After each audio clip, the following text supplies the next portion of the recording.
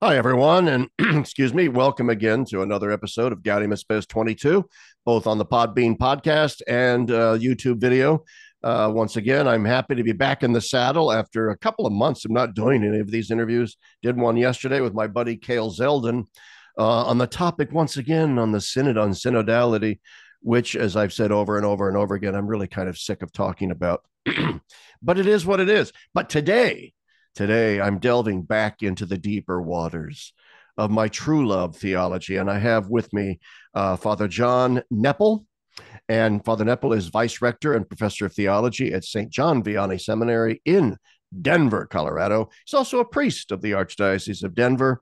And he is also a member of I think it's the Priestly Association of the Companions of Christ. Am I getting that right, Father? Yep, that's it. You got it. Yeah, You got a PhD at Santa Croce in Rome, I did. correct? I did. That's What correct. did you do your doctoral work on at Santa Croce in Rome? I did it on. I was sent over to do a doctorate in dogma, focused in on ecclesiology, and then with a director, a great Portuguese named Miguel de Sales, we kind of honed in on Mary and the Church specifically. And I was interested in Balthazar. He was interested in Shaven. So I did Shaven, and then made my way back to Balthazar, as these things go, as you know. So That's fantastic. And what year did you it ended up complete being that? a 20th century study, but grounding it in Shaven in an idea that I imagine we're going to talk about today, which is this really creative move that he makes in calling Mary and the Church a perichoresis. So Absolutely. I was always, I have to say, excuse me, I'm as my little viewers, and I'm still getting over the last vestige hanging on by its fingernails, this stupid sinus infection. But I'm vanquishing it with thanks to vitamin C gummy bears. I highly recommend vitamin C gummy bears, by the way. But anyway, is this book then that we're going to plug today the result of your dissertation studies? it is. It is. Yep. It is. Thank you. If I Yeah. knew how to do if I knew how to do technology, I would have a link to this, and it would be in the Nice. background if I was Michael Lofton or something like this.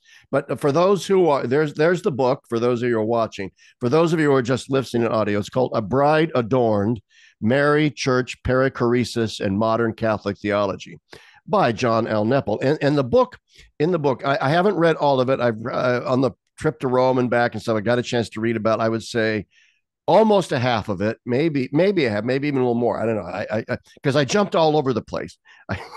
I just kept jumping to stuff that looked, well, this is interesting. Oh, that's interesting. Because I knew I didn't have time to read it systematically cover to cover, so I just jumped all around. But it deals with shape, it deals with Balthazar, it deals with Bouillet, Charles Jeunet, a much neglected theologian from the 20th century, and also Leo Shevsik uh, is is dealt with in here. And of course, the topic is the relationship between Mary, the Virgin Mary, and ecclesiology and the church. So why don't you just begin? I don't want to put you, it's kind of hard to do this. I hate it when people do this to me, but I'm going to do it to you anyway. Can you sort of, in a sense, encapsulate maybe the three or four major themes of this book for our readers, and then we can go from there? Yeah, for sure. First off, the I appreciate you doing this. I just want to say Larry and I have had a funny couple months together just because of health and travel stuff. I was Yeah. talking to buddies out here, and I was like, "Yeah, I'm podcasting with Chapp tomorrow," and they're like, "Sure you are," and they're like, "Isn't this like the second time he's canceled?" And I was like, "Yeah, okay, we'll see if it happens." So, anyways, I'm very happy that we got our schedules aligned and everything worked out to do Yeah, I this. had to cancel this twice, but this is much delayed. Totally on my end. I had to cancel twice, but here we are. So, but thank Um, you for putting up with me and for finally coming on. oh, it's awesome. It's great to be with you. So yeah, so this book came to be. The notion, my friends say, they said we tried to read the book and we didn't make it through the title. And we just had to set it down. When you put the word perichoresis in a title, it's going to be like this is going to sell dozens of copies. So just breaking it down, what I was interested in is when I was in seminary, as you know, Larry, from our conversations, I studied under a wonderful Jesuit as my spiritual director and preached my first mass. His name was Raymond Goronsky, Yes. and he was from the era of the guys like you and Oakes and who were like doing all the heavy lifting, like literally bringing things out of the German into English, and in the era of Rahner and these things. So Balthasar was how I came to really love and understand the church as Mary, and that was the focus, was to say I really want to, especially in light of all this, synodality and everything that's happening, and kind of like trying to navigate these post-conciliar waters that you're thinking about and talking about all the time on your show. I was like, how do we kind of sort this? And then really diving into Lumen Gentium and seeing the reunification of Mariology with ecclesiology, and then also being convinced that all of this started in Newman, Shaben, Moeller, 19th century. If we go back to them, I think we can reinterpret and dig into how do you get a Journet and a Balthasar, and how are they using Matthias Shaben? And so the book is really a study of a great man who had a great idea in the 19th century, and the way that played out in four, what I call the key thinkers, who really appropriate and develop his idea, and the way that that affected the church's vision of the church as Mary, something that has been neglected and now needs to be recovered in our time. So, yeah, that's great too. And I can't recommend to my viewers and listeners enough, if they get an opportunity, especially if you're students of theology that are interested in this podcast, to read the works of Matthias Shaben, Scheeben, Shaben, because he really is, and he's really coming back into vogue these days, because he really does represent, don't you think, Father, a kind of transitional figure between the sort of Thomistic, scholastic world and then the ressourcement communio theology that emerges in the 20th century. Would you characterize him as such? absolutely, I would. And I think that, the 20th century was such a mess for so many reasons, social, politically, and even in terms of the church, but there was so much good that happened in the church. And I really appreciated your podcast on ressourcement as a historical movement versus communio theology, and trying to kind of, where is Thomism, all this. And right after this podcast, I'm teaching my intro to theology course, and we're digging into this stuff. We're reading Pieper and Ratzinger on some different things, but to understand it, it's like, and not to go into this forever because it's not exactly the topic, but Romanticism really gives birth to ressourcement before ressourcement. Johann Adam Moeller, who's a petrologist in Tübingen in the 1930s, is just saying, we got to go back to, if we're going to respond to this kind of rationalized scholasticism, because everybody thinks, oh, scholasticism, those are the good guys. And it's like, it was so Cartesian, but 1800s. This is not the purity of Aquinas and his wisdom. It really had been just created into this kind of vast system. So Moeller, and then this group of Italian Jesuits, and Joe Carolla just put out a great book on this, the Scuola Romana. They started doing all this patristic revival stuff, mid 1800s, and they have two great students who come to Rome: John Henry Newman and Matthias Shaben. Shaben is a priest of Cologne, young guy. They go back and they start writing. Shaben dies fairly young, but started laying out his Handbuch der katholischen Dogmatik, the handbook, his multi-volume. And these Germans, they do everything in 18 volumes. Balthasar's trilogy is 16 volumes, and he said in the introduction, if you ever read this, he said, "I hope somebody more competent can complete this present fragment." It's like, yeah. only a German would call it that. So Shaben is, right around contemporary to Newman, a little earlier in terms of when he's writing. But then I think Guardini, Carl Adam, there's some kind of interwar period guys who really link that 19th century work, and then it just explodes and takes off with so much of the renewal and the revival that was happening around the ressourcement movement before the council. And Carl Adam, I'm glad you mentioned his name. And once again, this is slightly off topic, but it's actually somewhat on topic, because it's setting background. It's setting a certain picture here. I was a big fan as a young theologian of Carl Adam, who I think is a much neglected figure during the early mid 20th century, if you want to call it 20s, 30s, that sort of thing. But his reputation took a bit of a hit, I think, because I think he was accused of being something of a Nazi sympathizer or something.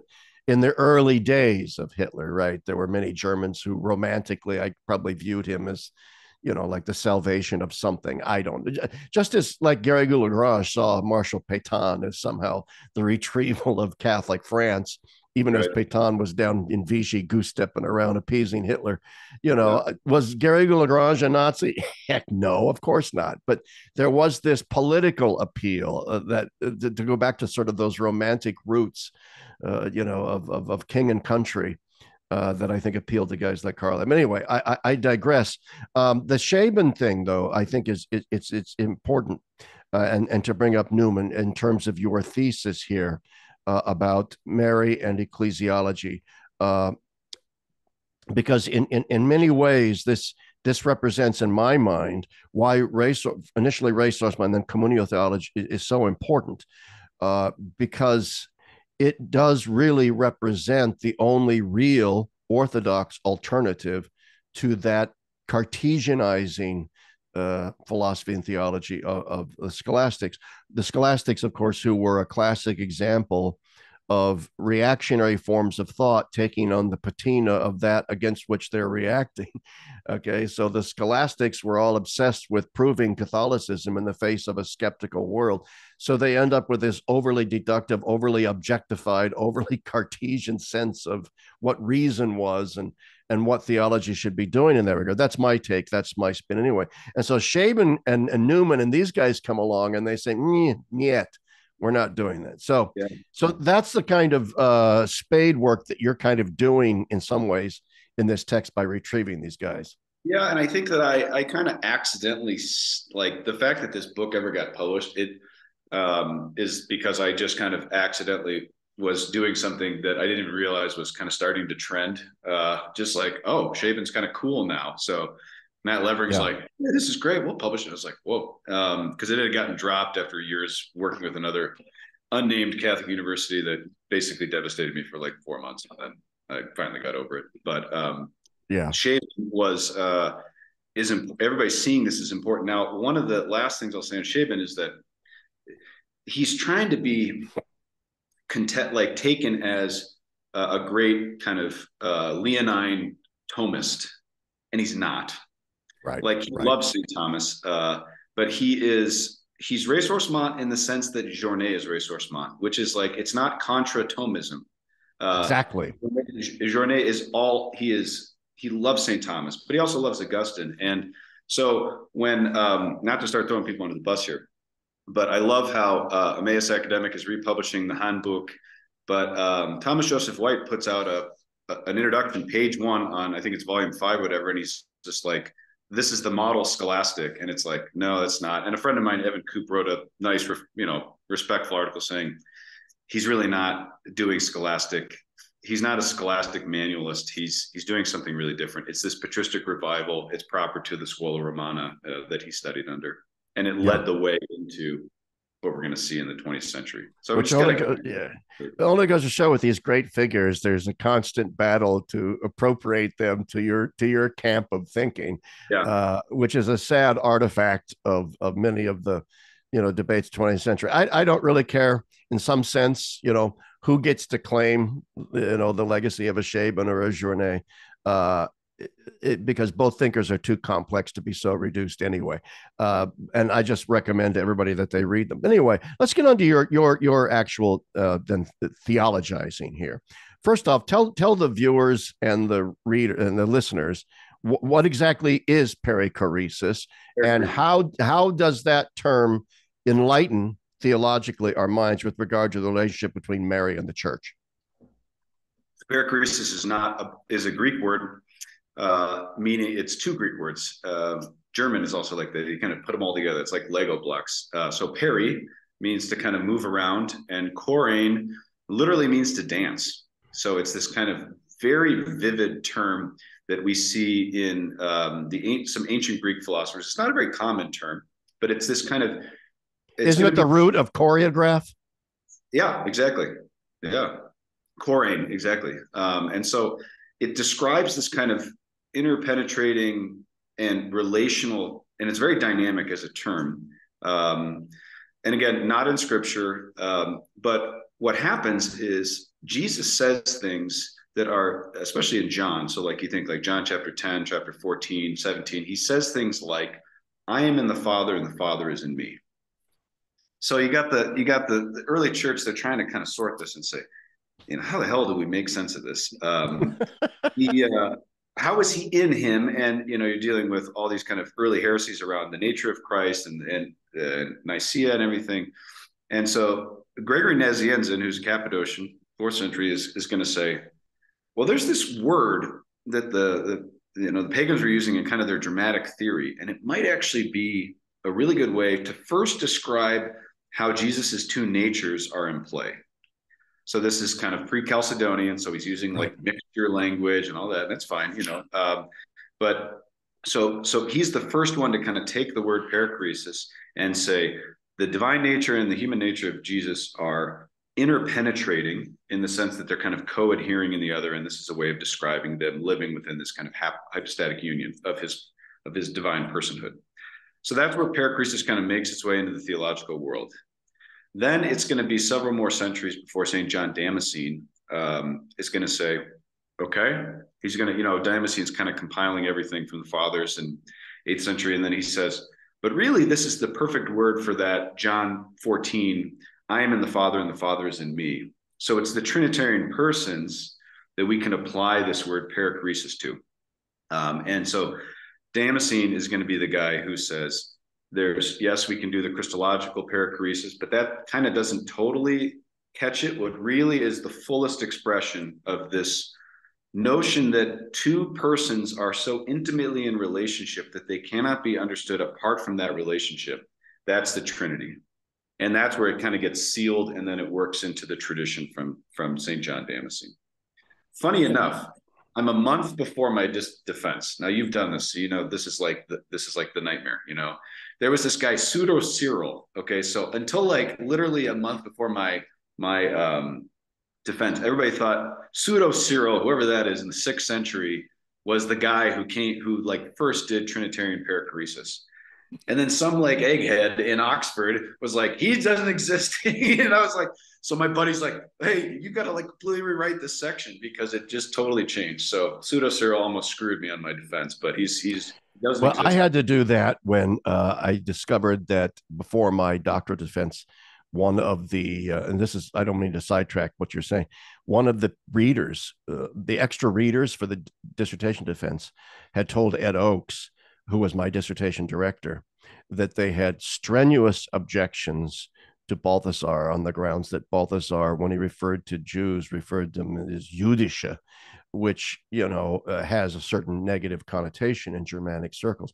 Balthasar didn't mean anything anti-Semitic by that usage, but I had to go in and rewrite Oh yeah. within the last 2 weeks certain sections of my dissertation in order to address the Jüdische controversy. And so, yeah, I understand quite well what that entails.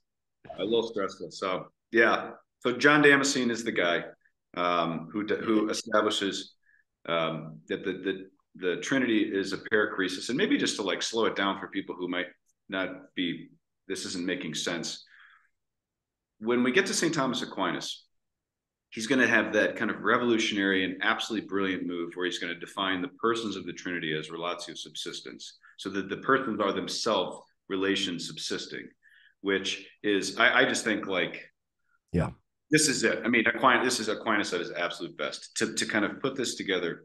You're in relationship with your wife. We're in relationship right now, but we are not the relationship ourselves. But the Trinitarian persons are, in fact, their relations. And so he's gonna just keep developing and drawing out of Damascene and the Fathers this really rich sense of relationality in understanding and defining what a person is. And that's gonna work out of Boethius and other definitions, but it's gonna really deepen our sense of personhood, which is going to lead to, especially 20th century, we're going to double down on that. So I just think that the concept of perichoresis from a perspective of the church, and again, in the Latin, in the Middle Ages, in the 1100s, it gets translated as circumincessio or Circumincessio. I was going to bring up that that's the Latin phrase yeah. for this, which carries with it a stronger denotation of a kind of a circular dance, all right, and not just a Yeah, sort of random dance, a kind of circularity.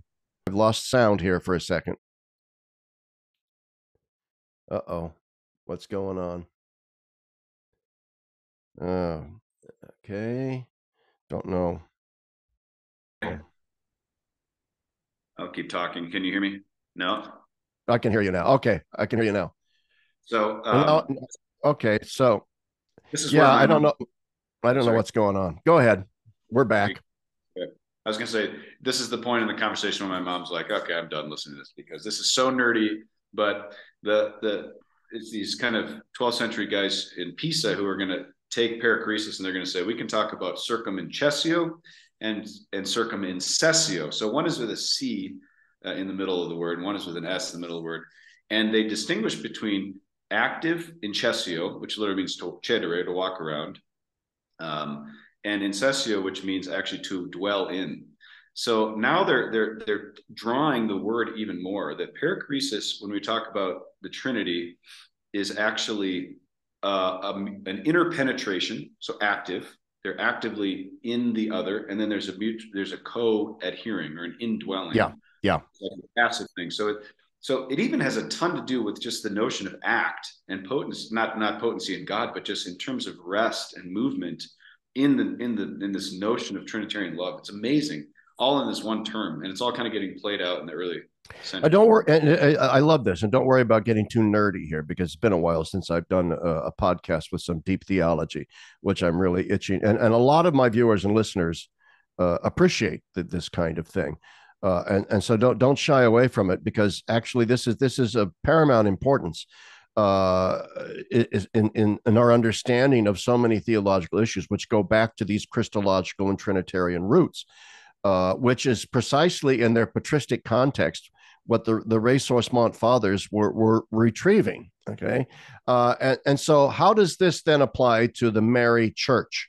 So we're talking here about the fact that in the Trinity, the persons are essential. It's relational turtles all the way down, right? The Trinitarian relations are pure relations.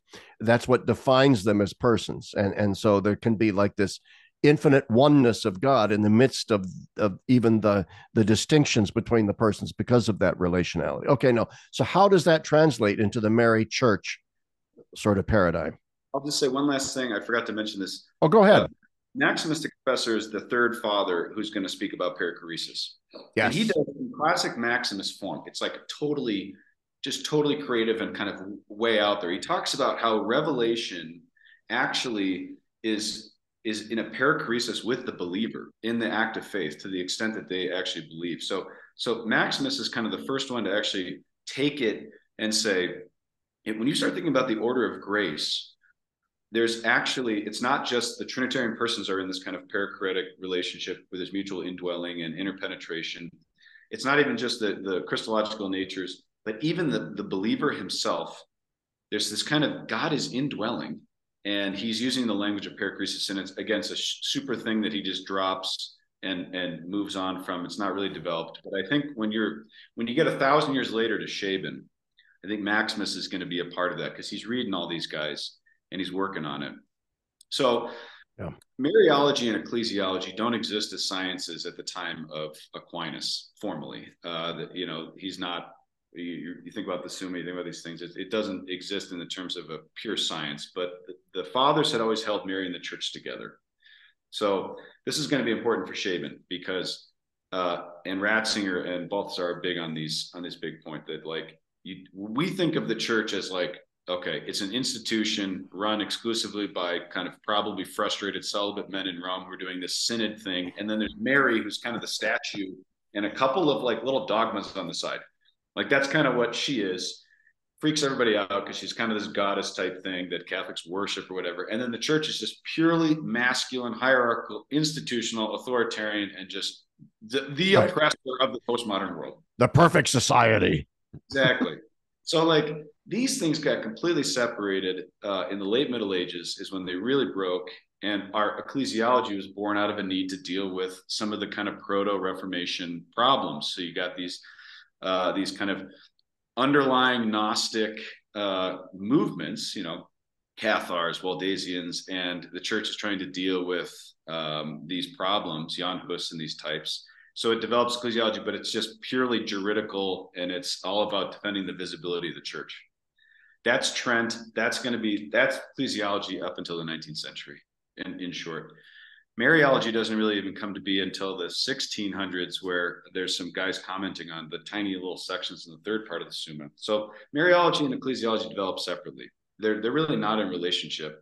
And that's what's so remarkable about this Matthias Shaban, who all of a sudden is just reading the fathers. He's reading Irenaeus and he's reading Justin, and he's saying these guys are talking about, and Ambrose, Augustine, who are saying Mary is the church and the church is Mary in a very deep and powerful way. And this seems to have been lost in the way that we're doing these things. So he's gonna start to kind of pull this back together and use his term, this term perichoresis, to help kind of pull it together. So I can keep Yeah. going and go unless you had any thoughts. So Well, I have some thoughts, and they're related to some research I did on Balthazar with regard to Mary's subjectivity, in a sense, forming a kind of condition of possibility for our own subjectivity as church members. But I'll come back to that later.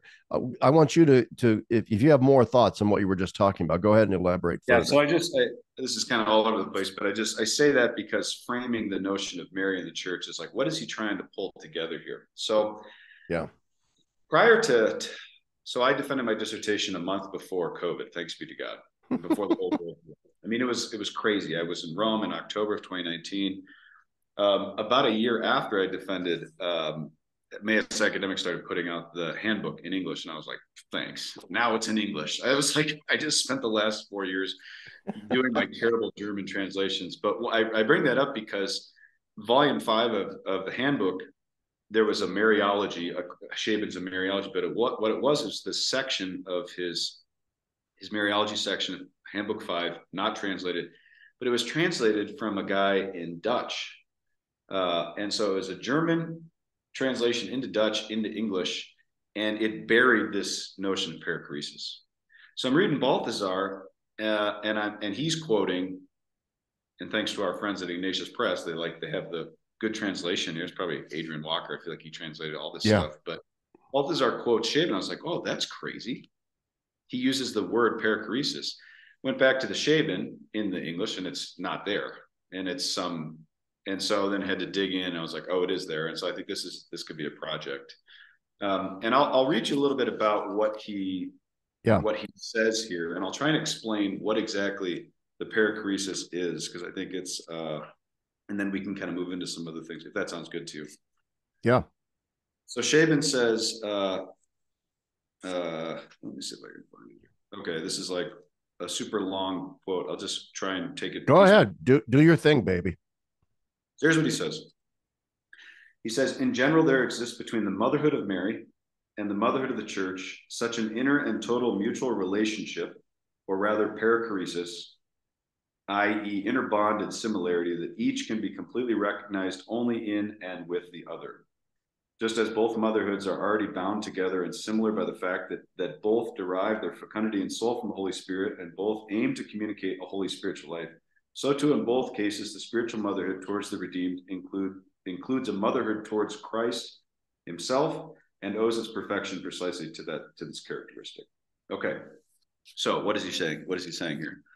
Mary and the church are in a relationship that is so intimate that they cannot be understood apart from their relationship with the other. De Lubac will call it one single mystery. Mary and the church are one. Typologically, we understand this. So thinking about when Paul says that Jesus is the new Adam, who's the new Eve. Justin, it's like 50 years after John writes his Revelation. It's like Justin's like, who's the new Eve? Mary and the church are the new Eve. Ambrose is going to say Mary is a type of the church, so he's already doing a deeper kind of typological thing. And then when you get Ephesus and Chalcedon and you really establish the metaphysics of Mary's divine maternity, all of a sudden this whole thing explodes, which is to say, God is born in the world through maternity, through a woman. And that has everything to do with every time that he is ever born. Because Mary stands at the heart of the church on Pentecost Sunday as the mother of Christ in his human nature, as the church is now being born in a new way, and Mary's at the heart of it. And so it's motherhood that configures and defines their perichoretic relationship. And what's even crazier is that as Shaban kind of delves into it, he's saying, how are they in a perichoresis? So it's not these Trinitarian persons as the same. This is an analogous form. It's not Christologically structured. It's just these two objects of grace, you could say, this woman, this personal woman, concrete, real, and then this mystical kind of communal body of Christ, the church. Both are mothers, and both of their motherhoods are exercised through and in Mary's divine maternity. Okay, so this is where he goes deeper and deeper and deeper. Imagine that within the heart of the church as mother is Mary as mother, and it's Mary's divine maternity, the singular fact of her existence that is exercised and operating through the church and through the church's motherhood. That's what makes them a perichoresis. And this is crazy. What this means is that when I baptize a child, it's actually the church who is mothering God into the soul as a soul is being born in this child. This is the church's motherhood operative. And it's actually Mary's divine maternity that is working in and through the church to bring Christ and to bear him in the soul, first sacramentally in the life and then in the life of faith. And you think about this is how grace works. It's always connected to her motherhood. And that's why we call her the mediatrix of grace. That's why we call her the mother of the church. And that's why Vatican II is like, these two have to be understood intimately together. We got to recover a notion of Mary and the church as one mother. So that's a lot. That's amazing. You know, I guess I'm officially a theology nerd because all of that just gave me goosebumps. So that's great. I'm all like goosebumpy listening to all this stuff because I had spent, there's a whole section in my dissertation from the early 90s on the Marian subjectivity of the church. And so much of what you just said, especially the mediatrix of grace and the motherhood of Mary, is just so close to. I had an article in Communio, I believe it was summer of 1996, that was really the republishing of that chapter of my dissertation. And it was essentially, the title of it, I think, was "Who is the Church?" In a sense, the sort of the Mariological foundations of Balthasar's ecclesiology, or some fancy title like that. I don't know what it was, but this really strikes at the heart of that. And why I think that it is terribly, terribly significant, especially with all the controversies in the church going on today. First off, let's back up a second.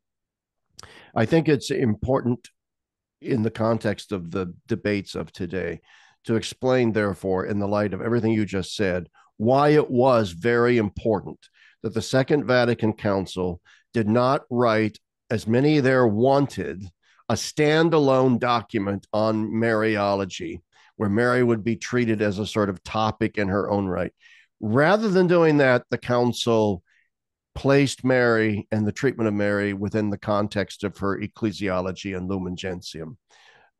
Maybe you could comment a little bit on the significance of that. And if I could circle back to that article you said in 1996, that's how I met you as I first found that article, because it's just like you're reading everything.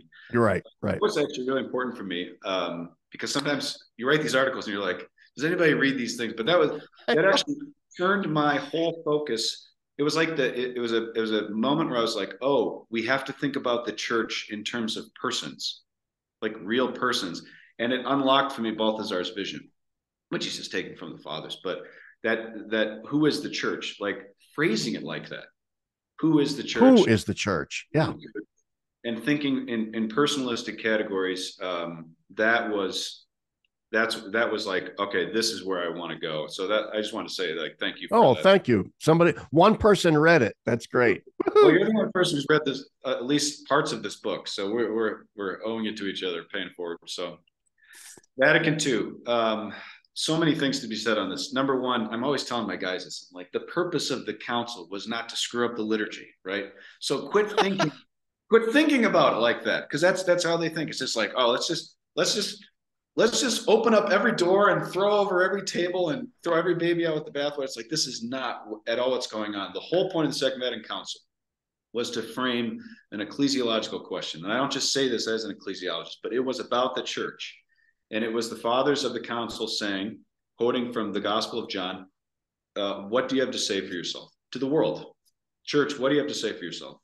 And John Paul II always came back to that question. I think it's from John chapter 4, where Jesus is asked that. And this is what the church had to say. And so when they go to lay out Lumen Gentium, which John Paul says is the keystone of the whole project, this is everything, and they reject the Octaviani schema. So the original, there was this group of 5 cardinals. They must have been just forces, man. They ran everything. They were called the Pentagon. Did you ever hear about this? De Lubac Yeah, writes yeah, about it. Yeah, yeah. I love it. And so Octaviani's one. I think he was a great man in his own way, but he just kind of laid out your basic kind of Tridentine structure of the church. It's like 90% defining the visible hierarchical structure, and then 10% on kind of, I don't know, mystical body or something like that.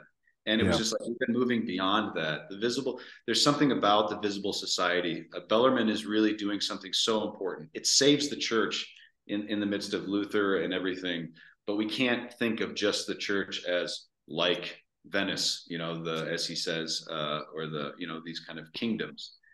So the mystical body theology, all of the kind of the organic vision that's coming out of Moeller and these guys in the 19th century, everything's moving in this direction. Pius XII is certainly opening things up.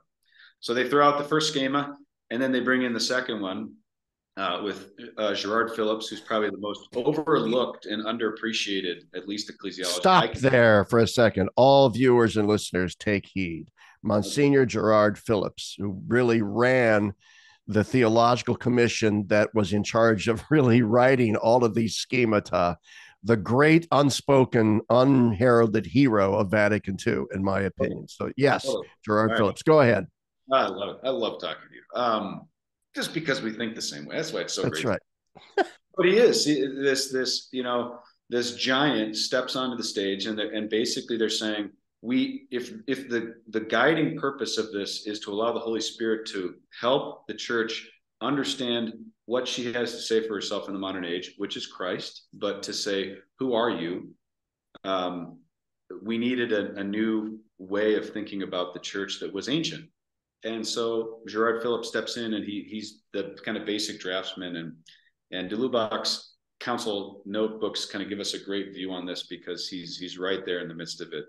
But the biggest, most contested decision of the Second Vatican Council was: do we integrate Mariology into the document on the church, or do we do it as a standalone? That was the biggest debate. Maybe the only one that would rival it would be the debate over religious freedom. That would have been it. Right. Well, this was the closest vote. I should be careful saying it. So the Phillips schema with its insertion of Mary. So basically, what happened is you have it's the late 1950s. All these preparatory commissions are coming, and they're just saying we need to just keep doing kind of scholastic structures. So you have Mary, which is Christological primarily, if it is, and they're like, we need to just kind of do that. So it's going to be its own standalone thing, and then ecclesiology, which is its own standalone thing, and then they just said we have to kind of think of them in relationship again. And the vote was 2,193 votes cast. 1,114 favored the reintegration. The majority was reached by 17. Yeah. Crazy. So it was a massively contested. They did a second vote when they had it all kind of worked out, and it was like 95%. Everybody was in. But at first it was, and again, what were they trying to do? They were trying not to dissolve Mary into the church or to deny her Christological foundations, because Mary has to be understood primarily as Christ, in relationship to Christ, and then secondarily in relationship to the church. But they're not separate if you think of the church as his body. See, this is important because the opposition to it's simply talking about Mary in terms of Lumen Gentium and ecclesiology. The opposition wanted to say that's a kind of Protestantizing move that you're doing right there, because what you're they saw it as a slippery slope. Eventually, then what's going to happen is, like you just said, Mary's just going to get subsumed into the church, and so the focus is going to be on the church, and no one's going to. Why talk about Mary anymore? Let's just talk about the church. And so they were just worried she was going to get eclipsed. Right.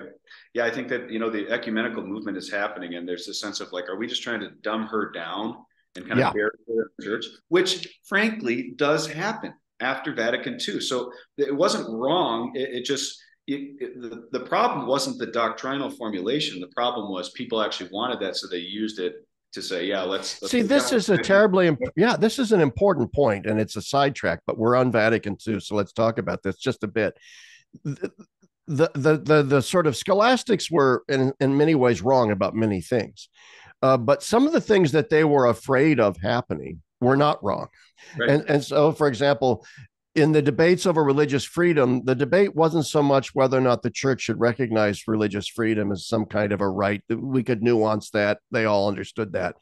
The fear was in the cultural context in which we live. That's just going to be interpreted as, well, every religion is the same. Yeah. So a kind of indifferentism. So their fear was indifferentism. And that's exactly what we got, right? Right. And so anyway, that's a total non sequitur side comment, but it's just I'm so usually critical of the scholastics. I need occasionally to prove that I'm not a complete jerk with regard to the scholastics. It's so important. It's so important what you say because the temptation now is to say the reason why this is just one of the arguments that I think has to just be really addressed is that ressourcement is basically sloppy theology. It's just bad scholastic. It's bad scholasticism. It's just it's unclear. It's vague. It's kind of quasi modernistic, and that's what the Second Vatican Council decidedly chose to write all of these documents in, which is why it went off the rails after the council. It was just set up for that. It was just a softball pitch to progressivism. And so what we need is now we have to reinterpret everything according Yeah. to the beautiful order and precision and clarity of scholasticism, which despite its order, beauty, and clarity, you can't interpret Vatican II in a scholastic framework. You can't do it. And so No. you either have to say the whole Ressourcement project is a mess and therefore kind of shipwreck Vatican II, or you got to say maybe something else was at play here. Maybe there was a kind of zeitgeist after the council where all of a sudden Skilebecks and Ronner and Kuhn, who were all parity, right, at the council, these guys were there. I know that freaks everybody out, but it's like they were doing important work and they were saying good things, but then everything just goes nuts. And they start appropriating it. And one of the factors of this and kind of bringing it back around is that Mary really does disappear. Yeah. Dulles Yeah. refers to a Mariological winter after the council, which is like, and Pius. Oh, look, at age 65, I grew up after the council. And Yeah, the phenomena, for example, of priests telling people to throw away their rosaries and things like that, that Marian piety was out the door now, that was very real. That happened. And it wasn't just the eclipsing of Mary, there was an aggressive attempt to expunge Marian piety from the church almost entirely in some circles. and I think that Paul VI saw it, and he was trying to respond to this. He had documents on it. He had declared Mary as the mother of the church afterwards, and then of course John Paul II is just like right at the heart of everything. And what are they doing? Well, like everything, John Paul is just like, this is Aquinas's Mariology is very sober, in the sense that there's so much medieval excess. It's just a world of troubadours running around singing these kind of hymns to the bride of God, and it's just, and Aquinas is just kind of like, okay, let's just stay focused here on she's a Christological reality. Her primary fact is that she is mother of God. It's not all these kind of lofty titles and names and everything like this. He's just very much so doing that. So the gift that scholasticism gives is the Christological grounding. Yes. But what it cut off, not Aquinas, but what it cut off was the Mary Church relationship, which is primarily a typology. Yeah. Yeah. And so you lose. And so if you don't have a ressourcement methodology where you're reading you're reading scripture in light of the fathers, primarily, you cut off the very method the fathers are doing theology is typology. Like this is what they're doing. They're Yeah. giving homilies, and they're like, oh, this fits together here. They're not doing a science, and that's okay to think scientifically. And it gave us great levels of precision. But to see one of the limitations of creating a science of Mariology and ecclesiology, they got separated. And the fathers had a kind of overarching wisdom that was steeped in revelation that said, no, we have a fuller vision of what the bride is. And that's where the 20th century guys step in. Yeah. Especially, I love that you mentioned Bouillet this summer because, and then Shevsik, nobody knows who Shevsik is. We can talk about that if we have time. But Bouillet is definitely overlooked. And man, is he amazing. Just Well, okay, but before we get to, I want to talk about Bouye very Okay. much, and Balthasar and Shevsik and all these guys, and we do have time. We haven't even been at this in a full hour yet, I don't think. But anyway, yeah, it's very very important to understand. I think that resource month theology did represent, in its turn to the fathers, a turn towards a kind of theology more rooted in the symbolic, the poetic, the mystical, the typological, those sorts of elements, and it did represent a certain move away from a kind of scholastic precision, and I think it's important to point out that doesn't mean fuzzy thinking. It's very important to. That's precisely part of the problem. The problem being the forgetting of the fathers and the privileging of only a certain kind of very deductive and rationalistic theology. And you see this language in the 20th century, that scholastic theology alone represents scientific theology. Anything other than scholastic theology might be okay, but it's not scientific. And according to the definitions of a scientia by the scholastics, I suppose that's true. Uh, but in many, many ways, it was a truncating of the theological project. So if like you said, I mean, the traditionalists often accuse Vatican II of having all these ambiguities that the progressives later exploited. They're not ambiguities. It's just a different way of theologizing that needed to be retrieved. And did it carry within itself certain risks? It certainly did. But as the entire history of the past 300 years shows us, the scholastic project carried within itself certain risks, which was an over Cartesianizing of things. Anyway, enough of that, because I want to be sure I get this rousing defense of res source theology in there, and then later communio theology. Let's move on. What, because your book does deal a lot with then, okay, the treatment of this theme of Mary Church in Bouillet, Balthazar, Leo Shevsik, and one other. I think Journée. So let's start with Bouillet, because I've been lately on a Bouillet kick. Okay, what does Bouillet's contribution and brilliance in this regard? That's a great question. I think that, well, first up, so Dr. Chapp did, for our listeners here, you came in and had an amazing couple of days with the companions. We zoomed you in. Yeah.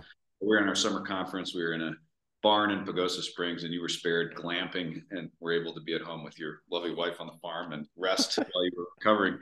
But Yeah. I asked you a question that has stuck with me. Your answer stuck with me the last few months, which was, why Balthazar? Why is he the lightning rod? Why does everybody hate him? And you said something interesting. You said he's the only one who's got the kind of total vision, who's kind of writing on everything. Like it's kind of a comprehensive and systematic. I mean, Balthazar would die if he heard me call him systematic, because he's not, and he's Yeah. intentionally. But just this kind of overarching thing, he hits on everything. Um, and you said Bouillet is the only other guy who does that. And I thought that was very interesting, because de Lubac's projects are kind of specific and kind of delineated. Topical. Yeah, exactly. But these guys are doing kind of massive things. So the section on Bouillet that I talked about, I talk about it as, I mean, he really, the way that he he describes it as anthropology, sociology, and cosmology. So he's doing kind of massive, when he's thinking about Mary and the church. Those were the kind of three kind of frameworks that I divided up the question. His basic interest is to understand Mary as an eschatological icon. And it's an iconographic, very poetic vision of how Mary is the church, and he applies the perichoresis of Shaven. All these guys are referencing Shaven and either developing him explicitly or implicitly. And that's kind of what each of the four chapters with the four 20th century thinkers lays out.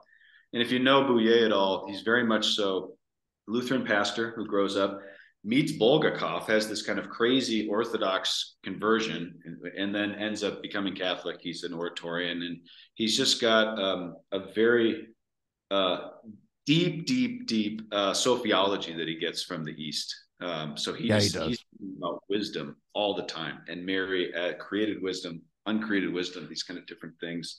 And he is just such an incredible depth to him. And so his Mariology is centered around that kind of Eastern eschatological iconographic vision of the church, and that'll be how he frames it. And I think it's really important to point out to the listeners that Bouyer was a convert. Um, and that was very significant to Balthasar. I can't remember the article in which this appeared, but towards the end of it was in Communio somewhere. Towards the end of the article, Balthasar is in a sense categorizing himself. There's the scholastics, there's the ressourcement guys, and he places Bouyer in a different category from ressourcement.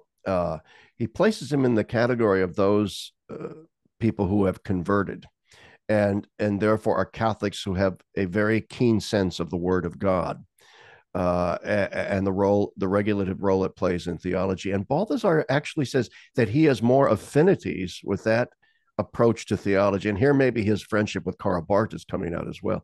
More affinities with that kind of theology. I just thought, I don't know what to make of that. I just thought that was a very fascinating, almost throwaway line that Balthasar has about Bouyer's theology as being the theology of someone who has a real keen sense of the word. Right. Anyway, go when ahead. I think about like the Vatican, Second Vatican Council, because I teach ecclesiology here, and one of the things is to get these guys to actually give a crap about ecumenism, and I don't blame them at all, because it's just like I'm going to sit around with a bunch of kind of Anglican priestesses, and we're just going to share our experience, and I don't know, like eat bonbons. They're like, that sounds awful, and I'm like, think about Bouyer, and we read Bouyer, because if there's one person, if you're hearing this and you're like, yeah, I'm not really interested in that, but you read him on the Word of God and how he understands Luther, it's not selling out or dumbing down anything. Bouyer has one of the most robust Mariologies of the 20th century. So it's not just like, oh, you're a Protestant kind of convert, so it's all less, but he thinks about things in a deep, different way. And he's right there at the heart of the council, just working on. Oh, he really is. He really is. And I'll give a plug for I understand that angst towards ecumenism as well. I mean, I feel it in my own bones. Like, why even bother? I mean, because now you're dealing with factions of certain forms of Protestantism that, in my mind, are not even Christian anymore. That there is some sort of strange syncretistic amalgamation of paganism, secularism, Christianity, feminism. It's just some weird admixture of all kinds of garbage, the worst elements of, but there are still you find that kind of stupidity in Catholicism as well. And the fact is, there are still deep reservoirs of profound Christian discipleship and theology in the Protestant world. I have a friend, basically I met through my blog and Facebook, but I met him in Rome, Emil Anton, who's a guy from Finland. And he's a very interesting guy because he's deeply involved in the ecumenical movement in Finland. And the fact of the matter is, the reason for that is there's a strong Catholic sort of minority in Finland, but there's also a very robust still Lutheran sort of revival among Finnish theologians who are very sympathetic with Catholicism and the fathers and so on. That's the kind of Protestantism that still exists out there, and we need to take that very seriously. And thinkers like Bouyer, especially in his Mariological development, can really be a kind of bridge between those two worlds, I think. Yeah, absolutely. Yeah, so he's definitely worth reading. I recommend, his memoirs, but also just his books were kind of out of print in English, but most of them have been translated, and they're starting to kind of come back. I think. Oh yeah, I highly recommend his book, The Church of God, which was always one of my favorite works of his. I mean, one of the complaints about Bouyer is that he can be very difficult to read. Like his book on the Father is in the Trinity is I remember when I first read it, I thought, wow, this is a lot more dense than I thought it would be. But he's well worth the read. Let's move on. Okay, so because we are maybe coming up against some time constraints here, I don't know. But let's move on then let's skip Balthasar for example. Let's talk about Journet. What is Journet's contribution in terms of the Mary Church typology? Journet has this beautiful line. I just wanted to pull it up here, where he says, "Toute Église est Mariale." So the entire church is Marian. It's kind of his line.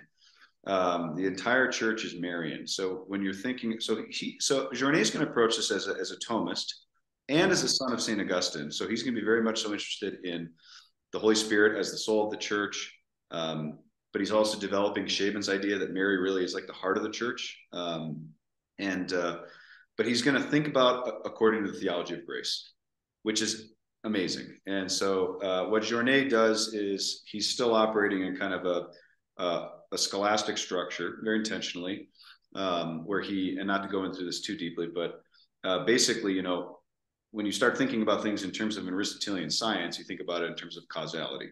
So you're just going to think about the church. What is the church? What is the materials? What is the formal? What is the efficient? What is the final cause? And then you develop it. What's interesting is that Bellarmine had the hierarchy in the formal causality of the church. And Journet's big move was to say, no, no, no, Mary is the formal. And so he develops this, like, he really, and he says that, yeah, the hierarchy belongs within the efficient causality of the church. So the synod is something that is, God willing, hopefully helping people to bring about the kind of Christological transformation of the world. Like that's the goal of the hierarchy is to do it's that. not. That's not what the synod's about. Friend of mine said, don't drag me back into synod. I know, okay, all right, please. I won't. I'll save that for later. But Mary as the formal cause of the church. This is what the church is supposed to look like. And so he's going to be very interested in the language of prototype, that Mary, the church is there in Mary, and he's going to focus on her grace. And I like pairing Journet with Balthasar because Journet is very much so the objectivity of the Immaculate Conception, that there's this singular grace that's given to this one woman, and there's a totality and a wholeness and a simplicity to it. And that's the church. And he's gonna lay this out according to how the Holy Spirit indwells in Mary in this kind of bridal relationship. Balthasar is a complement to Journet because he's all about the subjectivity. He's fascinated in the fiat, which he calls the Catholic act. You want to be Catholic? Fiat, that's what you do. It's a full receptivity of God's self-disclosure and gift. And so if gift and it's very Jesuit, by the way. Yeah, exactly. So he's going to be saying Mary's fiat, but the fiat and the Immaculate Conception play together as God's initiating self-gift in grace, and then Mary's total receptivity and gift of self. So, well, I think that's important. When I say Jesuit, I mean Ignatian, in the sense of that Ignatian desire to build indifference to our own desires in order to be open, totally open to God's will. That's a very Marian disposition. Yeah, I mean, and Balthasar is going to do a lot with that. He talks about, existential pliability is this great term where the soul is just malleable. And again, it's very Ignatian. And he uses a German word, Gelassenheit, which means a kind of just submitting. Right. This represents sort of Mary's sacrifice at the foot of the cross, where she just, in a sense, wills to go along with this thing that she basically doesn't completely understand. It's a letting go. It's just turning yourself completely over to the will of God. Yeah. I think about Kenneth Schmitz, who is probably of your kind of era, and his book on creation, the gift, which is so incredible. Just this little lecture, but it was a lecture at Marquette, I believe. Oh man, it was unbelievable. So but thinking about the logic of love, so the Trinitarian logic of love, which is this interplay between gift and reception, this is all playing out in Mary as the spouse, as the bride, because as St. Thomas says, when Mary offers her fiat, she does it on behalf of all of creation, everything. So the failure of my fiat as I'm sleeping through Holy Hour this morning, which is, and I was leading it, and I'm schnozzed out, and the guys are like, "Let's go." That's called centering prayer, holy sleep. Exactly. But my lack of fiat today to receive reality as it is, Mary, it's already there in Mary, and so the church cannot be destroyed. And I've been trying to tell people this in light of all the madness of late, of just like when the church is Mary, there's a solidity because she receives God totally, and his presence in the world happens through her, through her fiat and through her maternity. And so I think that Journet gives a really good grounding in grace on that. And he's also kind of trendy because he's like a cool Thomist, you know? But he's all Augustine as well. I mean, there's a reason why on the Feast of the Immaculate Conception, the reading is from the Annunciation in the Gospel of Luke. Yeah. and the focus is. I used to tell my students, for example, it's very interesting in the scene. The angel comes to Mary, right? And then there's this conversation, this back and how can this be? Well, XYZ is how it's going to be, blah, blah, blah. And then Mary says, okay, behold the handmaid of the Lord, be it done unto me according to your word. And the very next line, very short, very terse, it says, and with that, the angel left her. Yeah. Yeah. And the point is, that's what the angel was waiting for. All Yeah. of eternity, the entire divine realm, all of Earth's history is waiting breathlessly for the answer of this little 15 or 16-year-old young woman in Nazareth. Yes or Yeah. no? Thumbs up or thumbs down? And she gives it two thumbs up, and Yeah. and the angel goes, boom, that's it. That was the whole point to the scene, I think. So therefore, when you're talking about journée here, and then Balthasar wants to emphasize the subjective element, I think what we're seeing is that, like you said, Balthasar builds on journée to develop that Petrine versus Marian typology. The Petrine is that objective, efficient causality, the Yeah. skeleton, and Uh, Mary represents that subjective holiness in the church. Absolutely. That's right on. That might be a good lead into Shefsik, Okay. who is a contemporary of Ratzinger. They were classmates. He was a couple of years ahead of. I mean, Shefsik got caught up in this kind of some of the World War II stuff was like people were just so displaced. So he was a prisoner of war because he lived in what was Poland, Silesia, I think is the name of the area, and like Salicia, yeah. yeah, and so he ends up in Munich and he studies with Ratzinger and they become friends. And I think Shefsik was the guy that Ratzinger was calling in the 80s. And there's like some kind of dubium on Mary. And because he was amazing. He was made a cardinal before he passed, 2005. Incredible man, absolutely humble. He just taught dogmatic theology in Germany. I came through him because I think he was friends with some of the Opie Dopey guys that I was studying with. So Opus Dei, they're like, what's Shefsik? And I was like, okay. I haven't heard Opie Dopey in a long time. That's great. Thank you for He, that. but there's no Shefsik in English, unfortunately. Very, very little.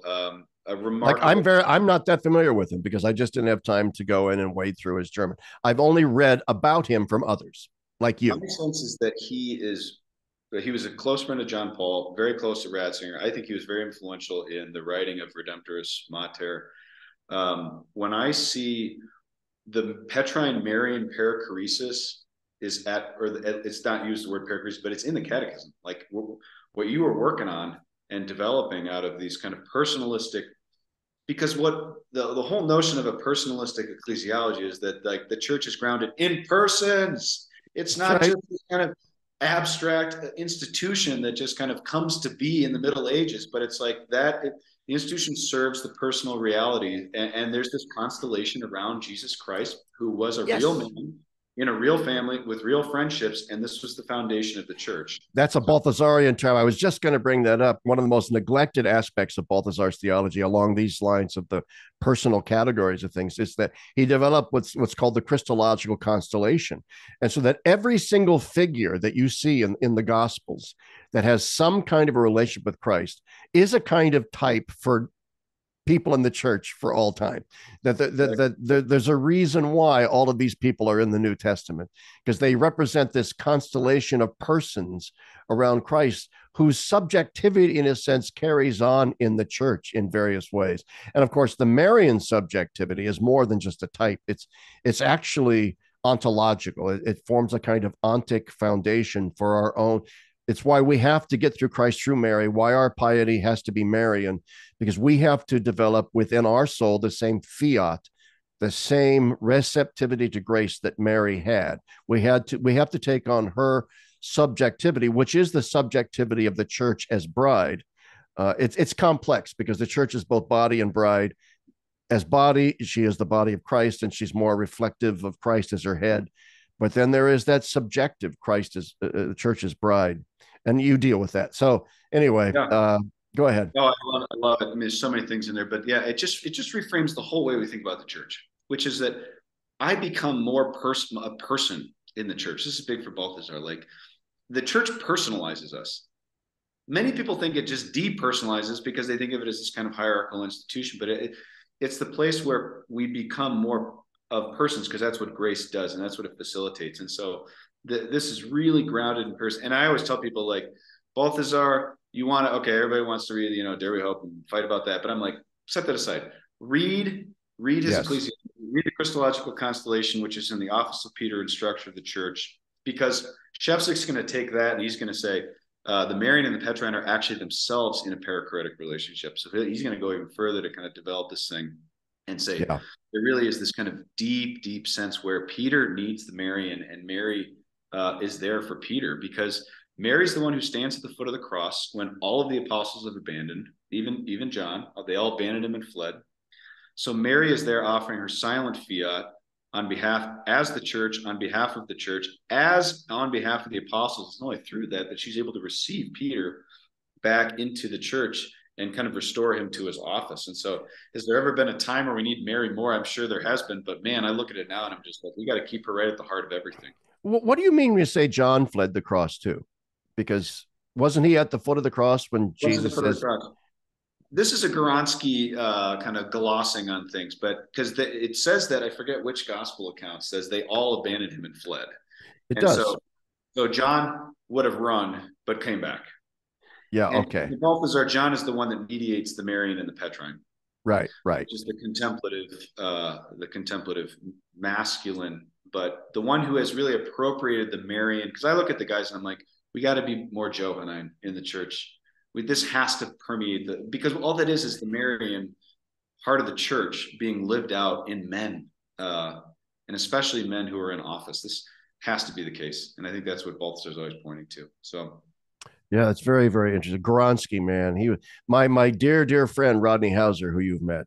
Gronsky was his dissertation director when Rodney was at Marquette, and unfortunately, Gronsky, like my director Ed Oakes, died of cancer many years ago now. So the giants, those Jesuit giants, they're just not around that much anymore. I'm assuming there are some few, but not from my generation. Anyway, well, this has been. Go ahead. I just want to say as a closing comment, you're carrying the torch. Those giants, it's heartbreaking to see first the Balthazar Ratzinger. I mean, I felt a physical ache for days when Ratzinger died because I felt like this is the end. Yeah. I wrote that in Catholic World Report, that in terms of reporting on his funeral, there was a real sense of sadness in my soul that as they were carrying his body through those giant doors of St. Peter's to be buried and to, in a sense, become invisible to history, I just had this sense this represents the complete end of an era. Yeah. That the age of the giants is over. Yeah. With his passing. I hope that's not true. I hope that was just me being nostalgic about the men that were so formative in my life now passing away, that there is a new generation arising. People like you, Father, rising up. I want to say thank you for what you're doing. And just to quote, I'll give you a little Gronsky vignette as a final word, because there is something about it. The age of the giants we're just never none of us were formed in that world. I mean, it's unbelievable thing. But Balthasar writes at the end of his great trilogy, he says, "This is nothing but a bottle thrown from the Western ship of a message in a bottle thrown from the sinking ship of Western civilization." And Gronsky used to say that bottle washed up on the Jersey shore where he picked it up and he brought it, and you're doing the same thing. So, well, thank you for that. But I think it's important that we're all involved in this project, because I say to people, if you know church history, it is definitely true to say that there are certain eras of the church where you can clearly see that there was an explosion of theological flourishing and creativity. The fathers represent that, and Augustine is in that era. And then there are a few figures between the great medieval thinkers, a Damascene and people like that. But really, then you wait until the great explosion again amongst the medievals. And then once again, between the medievals and, say, the 19th century, there are obviously some great theologians thrown in there, but it's not that period of great flourishing and creativity. I really do believe, therefore, that beginning with Newman and Shaban and people like that in the 19th century on through the 20th century represents, once again, one of the greatest explosions of theological creativity, one of those seminal theological moments in the church's history. And therefore, when people say, "Oh, the Ressource Month guys, that's so old, that's so 60 years ago," that's that's like saying Aquinas is so 1,000 years ago. There's a perennial quality to what these men did that we need to be about, not just simply expositing their thought, but taking up their cause, taking, and so I want, your book here represents a wonderful way of taking up their cause. And I can't recommend it. And I'm not even done with it yet, but it's certainly, I'm going to. It's a wonderful read. A Bride Adorned, Mary Church, Perichoresis, and Modern Catholic Theology. And may you write many more books, Father. I hope you have some projects floating around in your head. I do for sure. I do. And I've loving teaching yours as well. The guys really took to confessions. And I yell at them in class. I say, reject the binary, reject it. And we're not talking about gender binary either. Yeah, exactly. Before we get off, I always like to ask this question when I'm talking with seminary people. So, what are vocations like in Denver and in the seminary and the dioceses that send their guys there? Vocations are down nationally, and they have been for about a decade. So everybody's feeling the crunch right now. And the temptation in seminary work is to do the kind of hungry hippos thing, just like grab every diocese you can and just like everybody in. And instead, I think that we're starting to actually get to a point where it's just like we got to just work together.